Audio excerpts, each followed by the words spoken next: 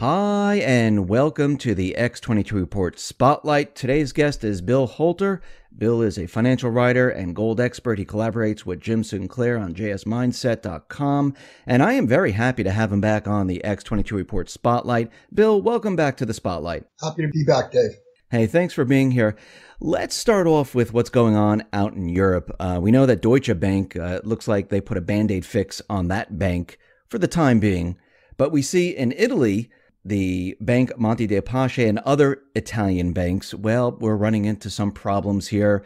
It looks like they need about 8 billion or so plus euros to help out the banks.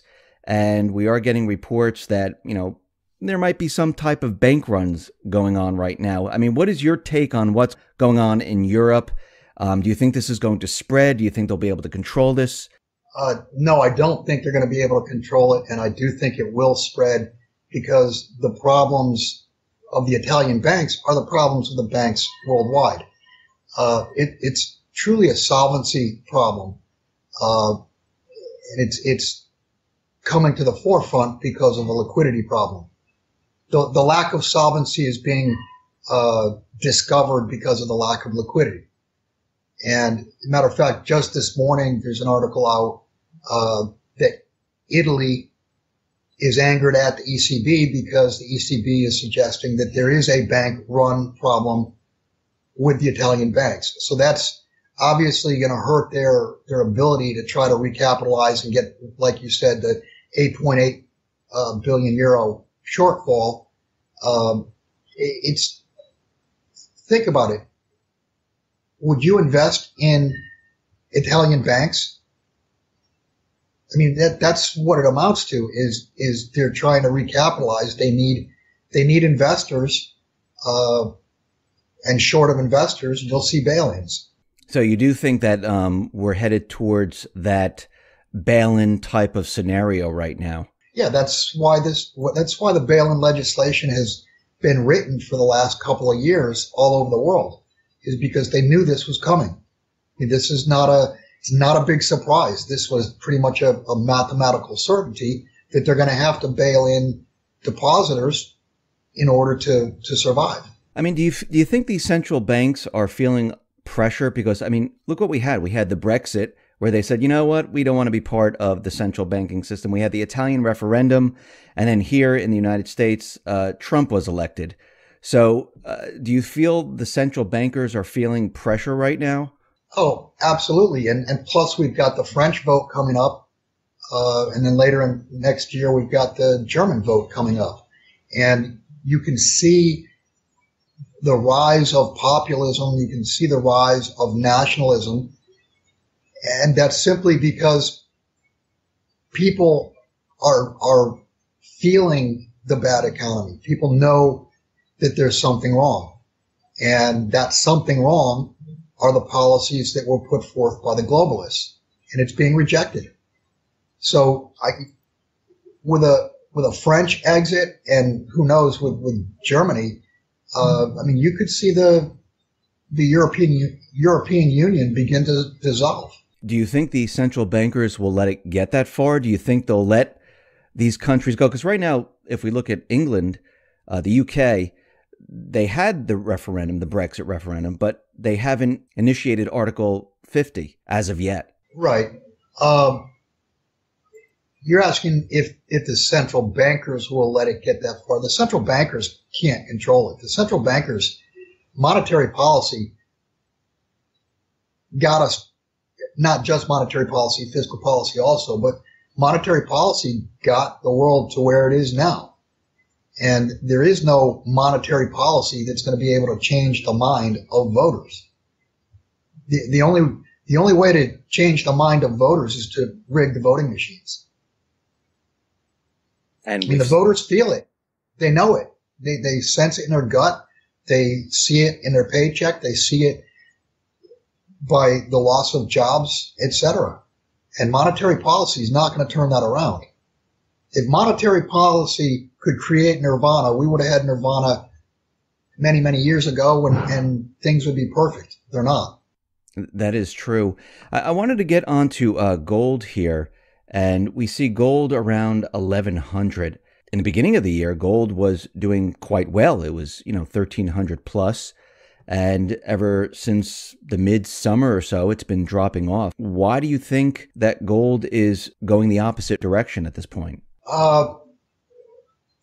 First off, manipulation is no longer conspiracy theory. Manipulation is currency fact.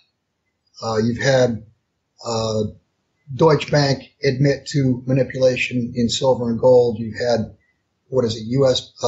HSBC, UBS. You've had a bunch of banks admit to manipulation. So us crazy tinfoil hat wearing conspiracy theorists have been proven right. And we've said all along that paper contracts on the COMEX, paper contracts on the LBMA are being dumped wholesale in order to suppress and push the price down. And those paper contracts are not gold. There's no gold behind those contracts. We are seeing $20 to $40, $50 premiums of the cash Shanghai market over COMEX and LBMA. And I've said this many, many years ago that when the COMEX game ended, you would see a big spread between cash and physical. I'm sorry, the paper and the physical, and that would begin to widen. And it is, if you look at silver, it got to over a $2 spread. That's over 10%. So a spread of $2 on silver is more than enough to arbitrage. And that arbitrage is going to wipe out the inventories, the physical inventories. And that will spell the end. Now, there are individuals like Harry Dent and Martin Armstrong, and I know you wrote a piece about Martin's prediction that gold will go below 1,000. Do you think it will ever get that bad, that gold will go below 1,000? Yeah, you could see gold go to $10 offered, no bid in the paper markets. That's not gold. Physical gold, I don't think you'll see go below $1,000 an ounce. When you're trading real gold, and you got to understand there's a big difference between real gold in your hand and a contract. Contracts are made to be broken. I do want to mention, as far as you brought up Harry Dent and Martin Armstrong. First off, Martin Armstrong, before he got out of jail, wrote about manipulation. He was screaming bloody murder back in 2010 regarding silver. He also did a calculation that I've done several times before. He did a calculation of, and this was 2011, of U.S. debt versus the supposed gold, and I think he came up with a figure of $25,000 or $30,000 per ounce. He forecasted $5,000 gold and said that that's extremely conservative. He more recently wrote that once he got out of jail, he's been a gold basher ever since. And then this past year, he wrote that gold was devalued in the 1930s, and then went on and tried to explain why and how it was devalued. Well, that's just plain false. That's completely false. Gold was revalued 71% higher in 1934. Gold was the best place to have money during the Depression. In a true deflation, what you want is you want money and liquidity, and gold is both. As far as Harry Dent is concerned, and I've written a couple articles on the flaws in his thinking, Harry Dent claims that the dollar was the best place to have capital during the Depression. And that's false. The best place was gold. Back then, gold and dollars were interchangeable. Before 1934, you could go into a bank with $20.67 and you could walk out with 1 ounce. Or you could walk in with 1 ounce of gold, turn it in and walk out with $20.67. They were interchangeable. They were one and the same until that peg, if you will, was broken. Gold was confiscated. It was revalued higher to $35. Gold, the flaw in Harry Dent's entire premise is that the dollar is money. The dollar is not money. Gold is money. The dollar was always a derivative of gold. Now it's the antithesis of gold. Dollars and gold are the opposite. And going one step further, as far as history is concerned, the best place to have had capital from 1929 to call it the beginning of World War II was in mining operations. Homestake mining was up over 1,000% during that period of time when everything else was down 70, 80, 90%. And the dividends they were paying by the end of the decade were more than what the stock was valued when you could have bought it at first in 1929. One other thing, just because people are feeling down and out about mining shares because they've been hit so hard since the election. Just remember, mining shares year to date are still up, call it 70, 75%. Mining shares, believe it or not, for 2017 have been the best performing sector.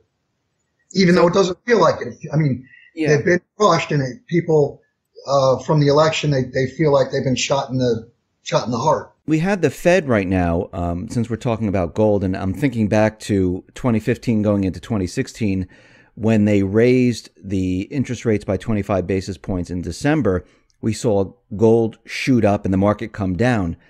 They did the same exact thing this December. What do you see happening as we go into January for gold and the market? Do you see the same thing happening? Well, I think ultimately gold and silver are going to all of a sudden be not available. Like I talked about before, the arbitrage factor of it. Gold has been going from west to east, and the Western inventories are not infinite. As far as the Fed raising rates, the Fed really had to raise rates because the markets forced them to raise rates. The Fed had to raise rates this year because market rates were up over 100 basis points. So the Fed follows. The Fed does not lead. If you look across the globe, everywhere, interest rates have gone up 100 basis points pretty much or more.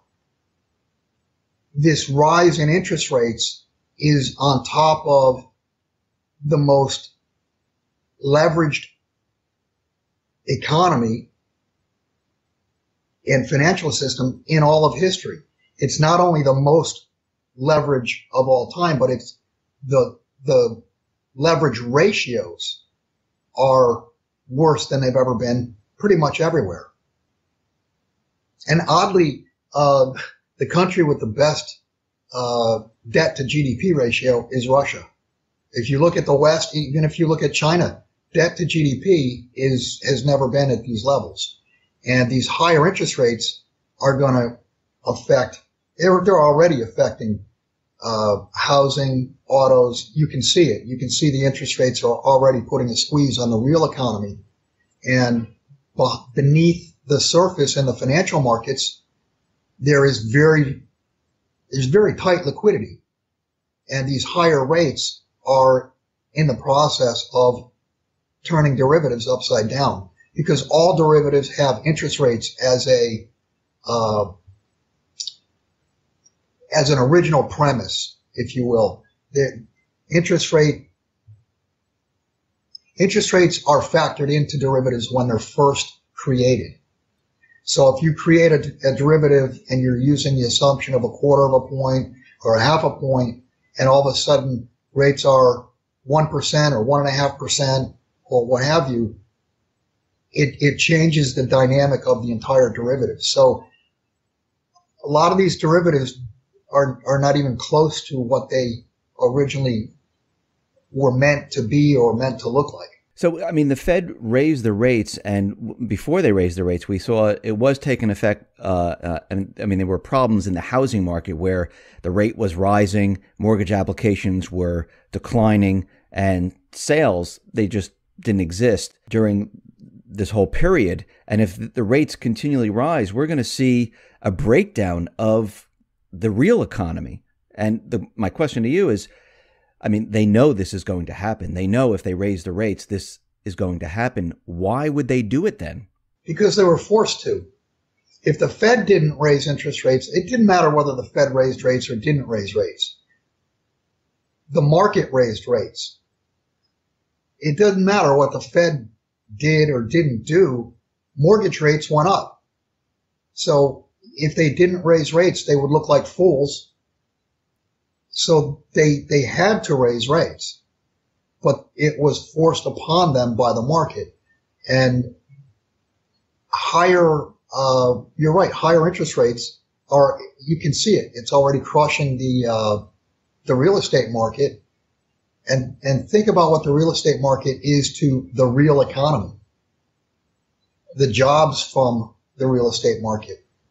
And just go back to 2007, 2008. The real estate market can decimate the real economy and decimate financial markets pretty quickly. There's way more derivatives outstanding now than there were in 2007, 2008. So let's talk about the economy. We see that prior to the elections, they brought the unemployment rate down to 4.9%. We know that was for the elections to say, hey, look how great the economy is doing. And then we saw GDP move up to 2.9%. After the election, we see GDP revised and it was brought up to 3.5%. Unemployment was brought down to 4.6%. And we see the stock market continually going up and up and up and up, making it look like everything is absolutely fantastic.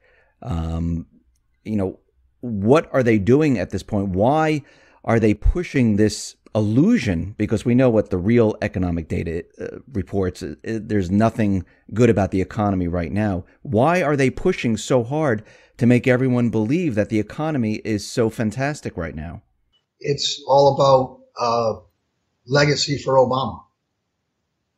I mean, the numbers, they held the system together. The numbers, the 4.9% unemployment rate, this latest GDP growth of 3.5% or whatever. Not one year did we have 3% growth. The growth numbers that they have put out over the years are clearly bogus. The unemployment numbers are clearly bogus. All you have to do is go to John Williams' shadow stats, and you can see what's really going on. We've been in, I wouldn't even say we ever recovered. I think what happened after 2008, 2009 is the economy bottomed, and we've been bouncing along the bottom all along. I don't think we've even taken out the activity levels that we had back in 2007, 2006. We've had 8 years of quote recovery. Have you heard the word in the last 8 years? Expansion? Never heard that. The typical business cycle, when the business cycle was working before we got to debt saturation, and that's the reason we're no longer expanding, because there's too much debt and growth gets spurred by debt, but the incremental debt is not creating growth. But if you go back these last 8 years, there has been no expansion. There's been truly no recovery. What you saw was the economy, they arrested the decline and they were able to band-aid and keep the financial system together. And I think what you're going to see is, within the next couple of weeks, next couple of months, I think you're going to see some truth start to come out and the curtain be pulled back, and the real picture of where we really are is ugly. And I've said all along, we are completely ripe, completely primed for a collapse. in economic terms, in financial terms, in all terms. So when you say the truth come out and the curtain pulled back, what do you mean by that? Well, let's just stick on the economy. The economic numbers have been completely bogus. Like I said, just go to John Williams, he's a number crunching bean counter that doesn't take one side or the other. He just wants the real number. And the unemployment numbers, if they were calculated the way they were back in the 70s and 80s, would be upwards over 17%. So those are severe recessionary, if not depressionary numbers. And the growth numbers of, continually 1, 2, 2.5% or whatever, they've been continually flat to negative. And the way they rig those is by rigging the inflation number. Do you think Trump already knows what the real economy is, or do you think? Absolutely, he knows. So he knows what's happening behind the scenes. He knows that. He absolutely knows that he's being made captain of a plane with no fuel left. He knows this is going to go down. And I've said the second best thing. I think the best thing about Trump winning the election will be who and what his picks are for the Supreme Court. Beyond that, we are going to collapse. It's a mathematical certainty that the financial markets are going to collapse. And my thought process is at least we have someone leading the country who hopefully believes in the rule of law. I mean, had Hillary won or Obama be able to go another 4 years or whatever, you could see the rule of law going away. And the rule of law for the average person would have been steamrolled. And I mean, with Trump as president, it's still not going to be a rose garden. But at least I hope and I believe there will be some fairness and adherence to the laws that are on the books, and they will apply to everyone. I mean, we're getting word from J.P. Morgan Chase and the central banks where they're warning that, if Trump puts his policies, his economic policies forward, we might see a turn in the market in 2017. Do you think this is going to be payback under Trump, saying, okay, listen, we didn't get what we wanted. He's not listening to us. So we're going to bring this down under him and blame him for all of this. Well, that goes along with the theory Jim Sinclair put forth when he simply asked the question is, will the machine work for Donald Trump? Will the machine work for him? And I think the answer is no. I think they've stretched it as far as they can. They're not going to be able to hold it up one way or the other. So why not just pull the plug? And you got to understand, this big money that you're talking about is already positioning themselves short the market, probably short bonds, certainly short or long silver and gold. They're pre-positioning themselves now for the plug being pulled. They'll make money. They'll still make money as markets collapse. Can Trump do anything to stop it? I mean, does he have anything in his arsenal, in his bag of tricks to stop what is coming? What could one man, what could a president possibly have in a bag of tricks? I mean, you're talking about Mother Nature. You're talking about Mother Nature has been defied for years by a globe borrowing continually more and more capital to have a better and better standard of living, while being accommodated by central banks that printed money supply out of thin air. So no, I don't think there's anyone on the planet, there's not a policy on the planet that can fix what's wrong. The final result is going to be a reset. Now, whether that reset is man-made or whether it's made by Mother Nature, it's going to happen. You cannot have uh, you can't build a house without a foundation. And in order for the globe to have a financial system, an economic system going forward that grows and is fair, you're going to have the great flush. What's been done has got to be flushed. All the malinvestment has got to be flushed. Once it's flushed, then we can start anew. But we're going to have to start with some type of foundation. And that foundation, the foundation to an economy, the foundation to a financial system is the money itself. So somehow, some way, money is going to have to be, I shouldn't say money, but currencies are going to have to be attached by ratio, some sort of gold backing. You've got to have that foundation in order to have true and real,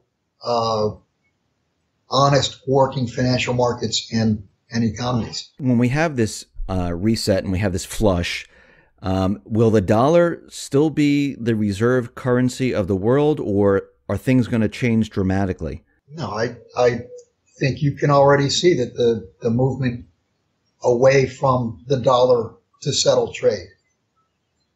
I mean, you can see Russia and China doing deals in rubles and yuan. The day of the petrodollar is over. The dollar being the reserve currency, the dollar was the reserve currency because we had the most gold. That's why we were the reserve currency. And at this point, I think if an audit was done, you'd find out we have almost no gold. So how could we be the reserve currency? So will our currency be just a local currency then? I mean, Jim Rickards was out there saying that the SDR is going to be the new world currency. Do you agree with that? It could be the SDR. It's hard to say.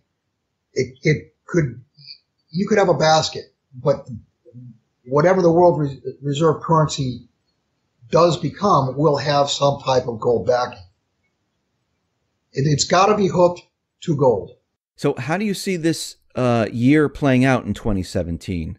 Do you see this whole thing falling apart in the beginning of the year, the middle of the year? Where do you see it all going? We should have fallen apart several years ago. And I mean, we had a false start last January and February.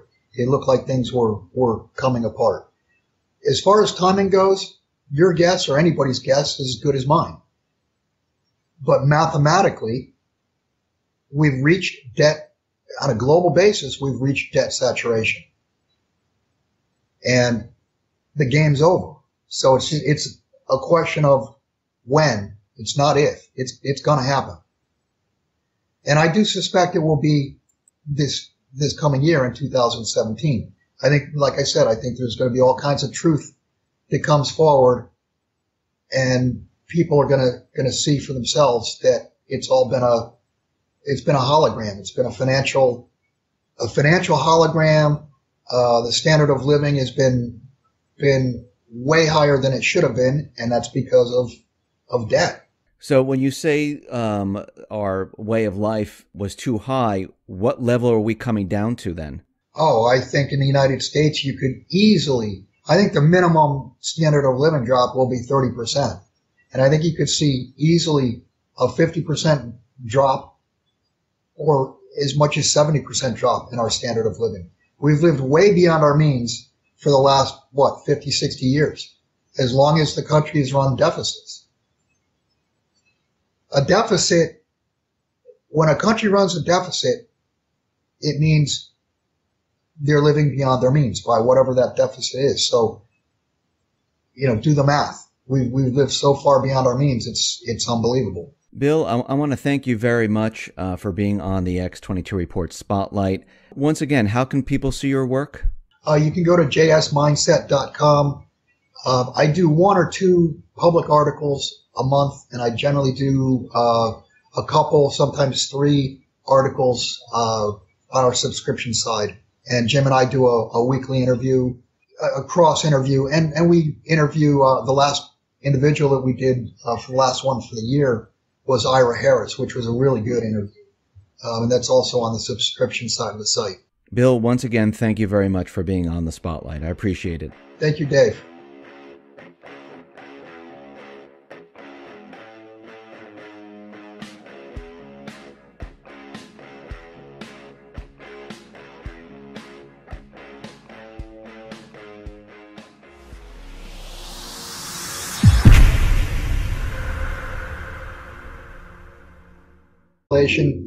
Of, and this was 2011, of U.S. debt versus the supposed gold, and I think he came up with a figure of $25,000 or $30,000 per ounce.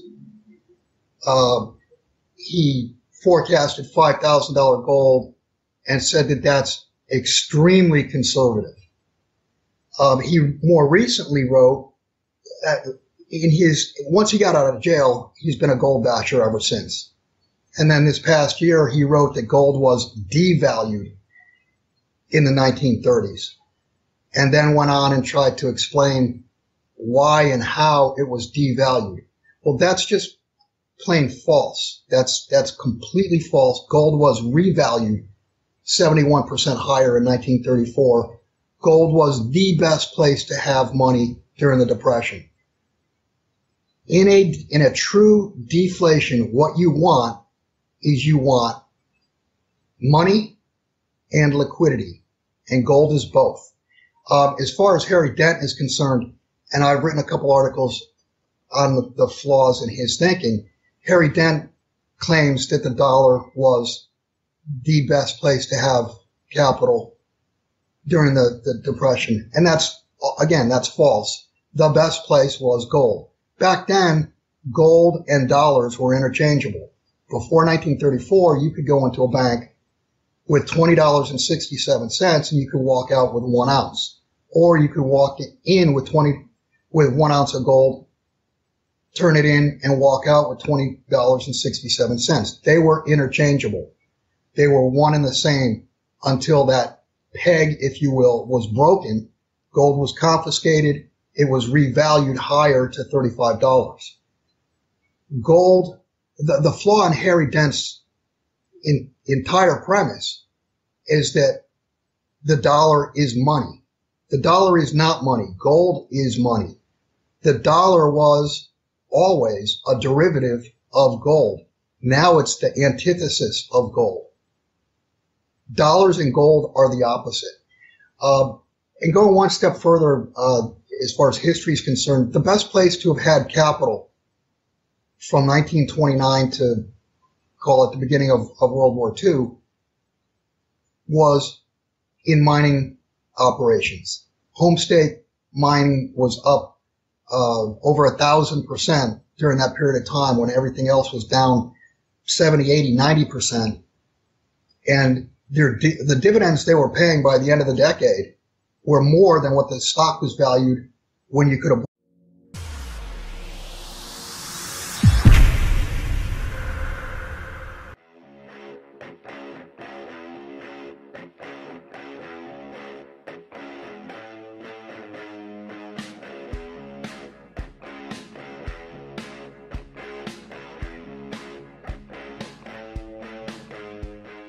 Hi, and welcome to the X22 Report Spotlight. Today's guest is Bill Holter. Bill is a financial writer and gold expert. He collaborates with Jim Sinclair on jsmindset.com, and I am very happy to have him back on the X22 Report Spotlight. Bill, welcome back to the Spotlight. Happy to be back, Dave. Hey, thanks for being here. Let's start off with what's going on out in Europe. We know that Deutsche Bank, looks like they put a Band-Aid fix on that bank for the time being, but we see in Italy, the Bank Monte dei Paschi and other Italian banks, well, we're running into some problems here. It looks like they need about 8 billion or so plus euros to help out the banks. And we are getting reports that, there might be some type of bank runs going on right now. I mean, what is your take on what's going on in Europe? Do you think this is going to spread? Do you think they'll be able to control this? No, I don't think they're going to be able to control it, and I do think it will spread because the problems of the Italian banks are the problems of the banks worldwide. It's truly a solvency problem. and it's coming to the forefront because of a liquidity problem. The lack of solvency is being discovered because of the lack of liquidity. And matter of fact, just this morning, there's an article out that Italy is angered at the ECB because the ECB is suggesting that there is a bank run problem with the Italian banks. So that's obviously going to hurt their ability to try to recapitalize and get, like you said, the 8.8 billion euro shortfall. Think about it. Would you invest in Italian banks? I mean, that's what it amounts to is they're trying to recapitalize. They need investors, and short of investors, you'll see bail-ins. So you do think that we're headed towards that bail-in type of scenario right now? Yeah, that's why the bail-in legislation has been written for the last couple of years all over the world, is because they knew this was coming. I mean, it's not a big surprise. This was pretty much a mathematical certainty that they're going to have to bail in depositors in order to survive. I mean, do you think these central banks are feeling pressure? Because, I mean, look what we had. We had the Brexit, where they said, you know what, we don't want to be part of the central banking system. We had the Italian referendum, and then here in the United States, Trump was elected. So do you feel the central bankers are feeling pressure right now? Oh, absolutely. And plus we've got the French vote coming up. And then later in next year, we've got the German vote coming up. And you can see the rise of populism. You can see the rise of nationalism. And that's simply because people are feeling the bad economy. People know that there's something wrong. And that something wrong are the policies that were put forth by the globalists, and it's being rejected. So with a French exit, and who knows with Germany, I mean, you could see the European Union begin to dissolve. Do you think the central bankers will let it get that far? Do you think they'll let these countries go? Because right now, if we look at England, the UK, they had the referendum, the Brexit referendum, but they haven't initiated Article 50 as of yet. Right. You're asking if the central bankers will let it get that far. The central bankers can't control it. The central bankers' monetary policy got us, not just monetary policy, fiscal policy also, but monetary policy got the world to where it is now. And there is no monetary policy that's going to be able to change the mind of voters. The only way to change the mind of voters is to rig the voting machines. And I mean, the voters feel it. They know it. They sense it in their gut. They see it in their paycheck. They see it by the loss of jobs, etc. And monetary policy is not going to turn that around. If monetary policy could create nirvana, we would have had nirvana many, many years ago, and things would be perfect. They're not. That is true. I wanted to get onto gold here, and we see gold around 1,100. In the beginning of the year, gold was doing quite well. It was, 1,300 plus. And ever since the midsummer or so, it's been dropping off. Why do you think that gold is going the opposite direction at this point? First off, manipulation is no longer conspiracy theory. Manipulation is currency fact. Bought it at first in 1929. One other thing, just because people are feeling down and out about mining shares because they've been hit so hard since the election. Just remember, mining shares year to date are still up, call it 70, 75%. Mining shares, believe it or not, for 2017 have been the best performing sector. Even though it doesn't feel like it. I mean, they've been crushed, and people from the election, they feel like they've been shot in the heart. We had the Fed right now, since we're talking about gold, and I'm thinking back to 2015 going into 2016, when they raised the interest rates by 25 basis points in December, we saw gold shoot up and the market come down.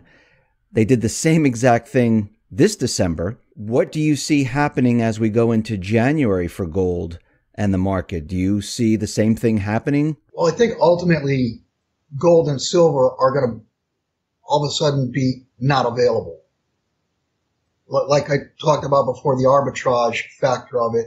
Gold has been going from west to east, and the Western inventories are not infinite. As far as the Fed raising rates, the Fed really had to raise rates because the markets forced them to raise rates. The Fed had to raise rates this year because market rates were up over 100 basis points. So the Fed follows. The Fed does not lead. If you look across the globe, everywhere, interest rates have gone up 100 basis points pretty much or more.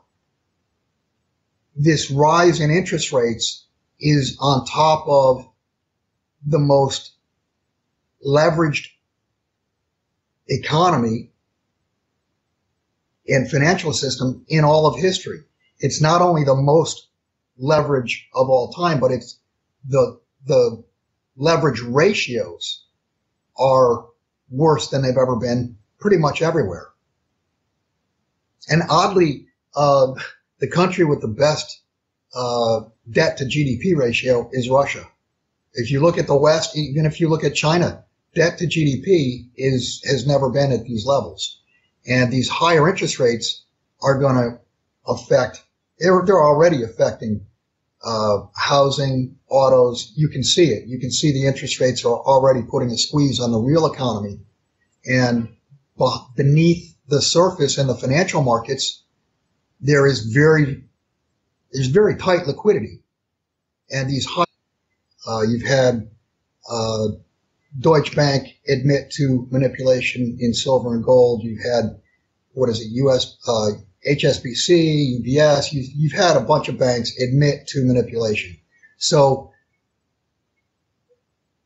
us crazy tinfoil hat wearing conspiracy theorists have been proven right.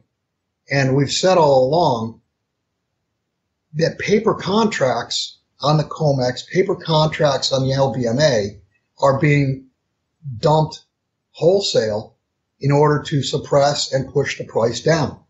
And those paper contracts are not gold. There's no gold behind those contracts.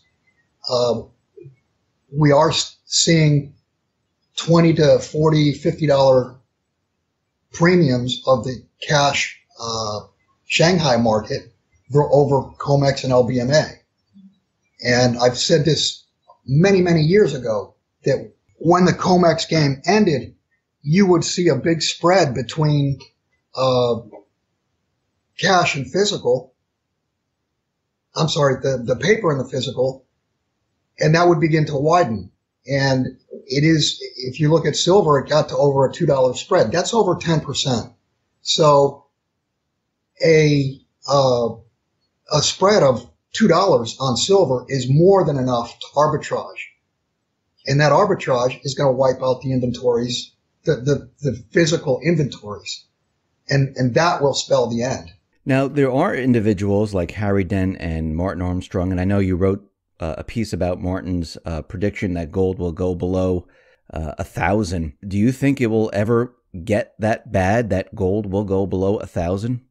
Yeah, you could see gold go to $10 offered, no bid in the paper markets. That's not gold. Physical gold, I don't think you'll see go below $1,000 an ounce. When you're trading real gold, and you got to understand there's a big difference between real gold in your hand and a contract. Contracts are made to be broken. I do want to mention, as far as you brought up Harry Dent and Martin Armstrong. First off, Martin Armstrong, before he got out of jail, wrote about manipulation. He was screaming bloody murder back in 2010 regarding silver. He also did a calculation that I've done several times before. He did a calculation